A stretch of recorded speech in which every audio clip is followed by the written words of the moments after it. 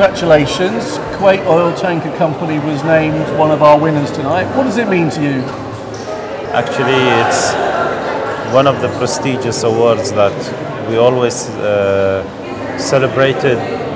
The few years we had them in the past, and today is just another confirmation that yes, we are doing well, and the industry is recognizing what we do as a tanker operator, and it's really a further enhancement and encouragement for our team to do more, and this is going to be very challenging to stay up there.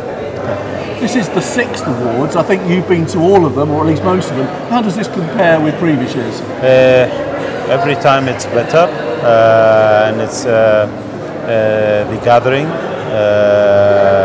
the diversity of the different companies, representatives, disciplines, they're coming together under one roof, and it's an excellent opportunity, really.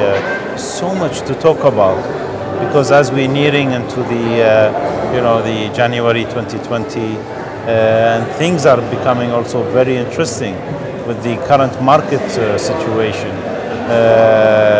I mean, with the charter rates and with the trade issues, restrictions, there's so much challenge, but there is so much opportunities as well. So it comes at a very interesting time. Yeah. As you say, very interesting times, and we look forward to seeing you again. Perfect. Many congratulations. Thank you very much. Bye-bye.